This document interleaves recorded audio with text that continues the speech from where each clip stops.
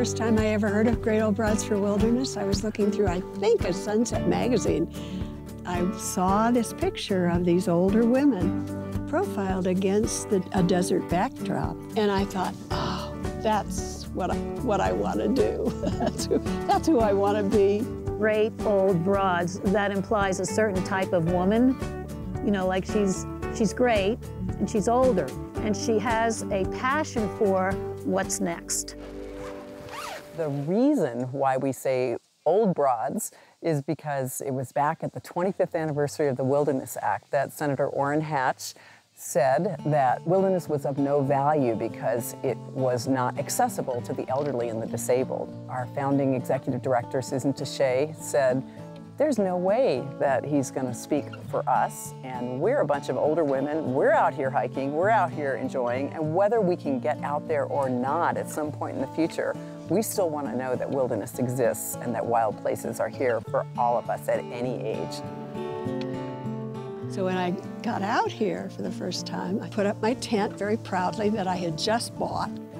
I didn't know you were supposed to really make sure that that tent was tacked down, or, you know, I don't even know the name of those things now. Anyway. Stakes. Stakes, thank you. So we do our work and we come back, my tent is gone. It's been a wind. So it was a real big learning curve. But I fell in love with Broads on that trip because I thought if they can put up with this woman from the Midwest who has no clue what she's doing, I love this group. We are out in the woods to educate our members and ourselves about the importance of connecting wild habitat so that predators and other species can move over time and migrate to new areas.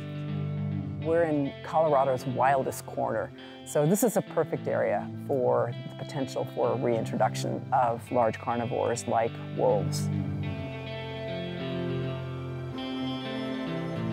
I think there's many reasons of why we should have a serious dialogue about reintroducing wolves to Colorado.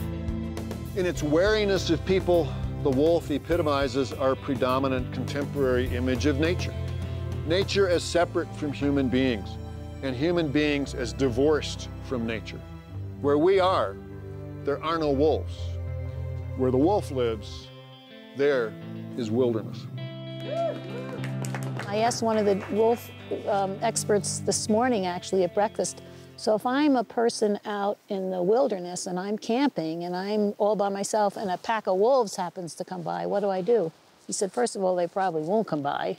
And secondly, don't do anything because they care less about you. So that helped me because, you know, I don't know enough about wolves. It feels good to me to know that they're wanting to reintroduce them, but I wasn't sure if I wanted to run into any.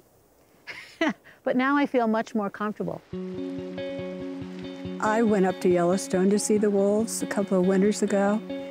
There is something about those creatures that speak to me very, very deeply. They're such an integral part of that environment up there. They've made such a difference since their reintroduction that, of course, I'd love to see it happen here. Why should we bring wolves back? Scientifically, it makes sense. We need that kind of balance back in the ecosystem, but mostly because this is one of the few places remaining that we can. This southwestern Colorado makes sense. I think we have history. We've been around for a long time, age-wise. And the Broads have been around for about 28 years now. We've seen how things in history have worked or don't work. Women do, of a certain age, acquire a voice. And I like the changing culture of what we see as older women.